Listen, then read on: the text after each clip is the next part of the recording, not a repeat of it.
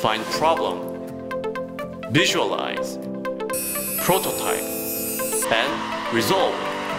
This is BMED 2310, Intro Biomedical Engineering Design at Georgia Tech. In the classroom of BMED 2310, students are busy doing stuff in groups. Let's get a closer look. Some of them are sketching, putting stuff together, and recording. What are they up to?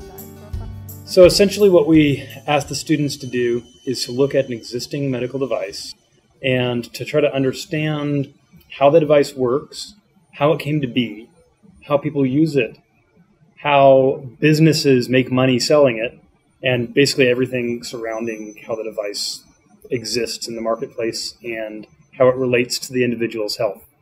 And then we try to get the students to understand the importance of the device and how it functions from an engineering standpoint, and then to recontextualize the device and design it so that it will work for a different user.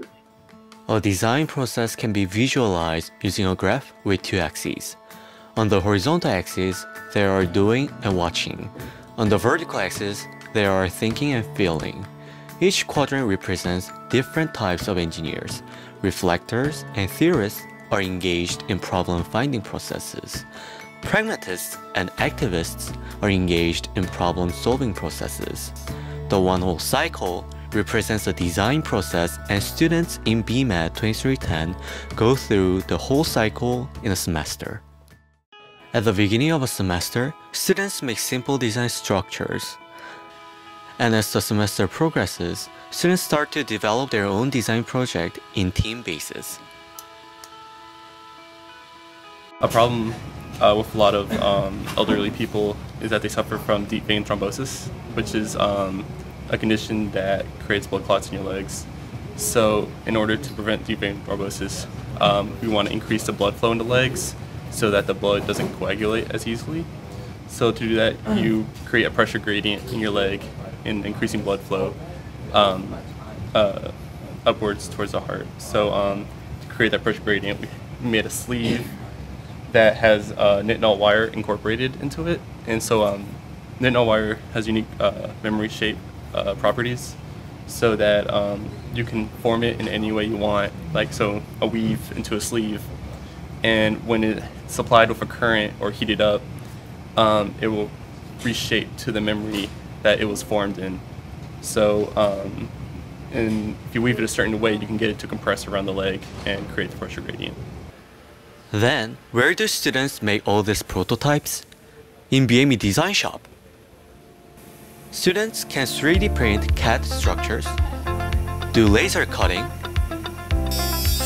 and use Dremel tools under guidance to prototype and to make their final products. But students don't just make stuff. Factoring in a lot of other issues beyond just engineering problems, issues with being aware of user needs primarily is one of the main things we want to make sure that they start appreciating as part of the design process, and also marketing needs as well, how the product that they develop would ultimately be sold, and what are the reasonings behind why certain products are designed the way they are as they relate to the marketplace. Experimenting, trying new stuff, prototyping more, and enthusiastically discussing with their teammates, students are approaching to their final step of a complete design cycle in BMED 2310.